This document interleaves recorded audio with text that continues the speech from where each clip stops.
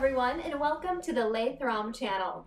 In our videos, we cover filming tips, tricks, and techniques, equipment and product reviews, and many other things that will help you in the world of filmmaking and photography. Check out our videos and don't forget to subscribe.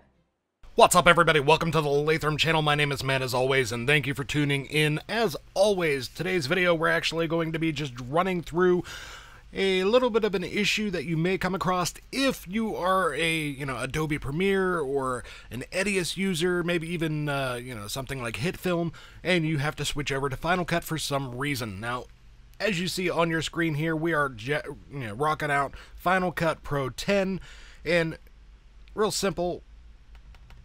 There we go. A real simple thing that we're going to be doing here is time remapping. Now, normally, if you wanted to remap time in something like Adobe Premiere, all you got to do is right-click on it, and there is a time feature. I think it's length or something. I can't remember what exactly it's called. But either way, you don't really have that in Final Cut. Real simple solution here. What you're going to do once you have your product or your video in the timeline, we're going to come up here to this little guy right here. Now, you can have it slow, fast, normal, hold.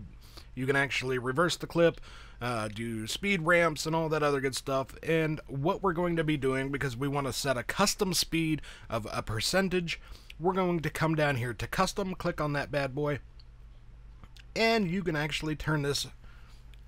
As you can see here, you have forward, reverse, you have your rate, so you can give it a percentage of like 700% or 500%, 200%, whatever, floats your fancy, whatever you're looking for, or you can go after duration, which is what I'm actually going to be choosing. So I'm taking a 5-minute clip, and I'm going to want to change that down to, I don't know, about 30 seconds. Go ahead, hit enter. And as you can see, it automatically jumps our time or our video down from 5 minutes down to about 30 seconds. That's all there is to it. As you can see right here, the little bar right above the video clip, you're looking at 1,003%. And then if you wanted to, you can actually come in here, just by left clicking on it, or actually, if you're using something like a MacBook Pro, just single clicking on it, or single finger clicking, I should say.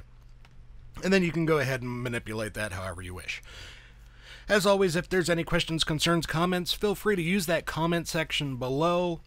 If you found this video helpful, informative, if this is exactly what you needed, go ahead and give this video a thumbs up. As always, do not forget to like, share, and subscribe. And until next time, I will see you guys later.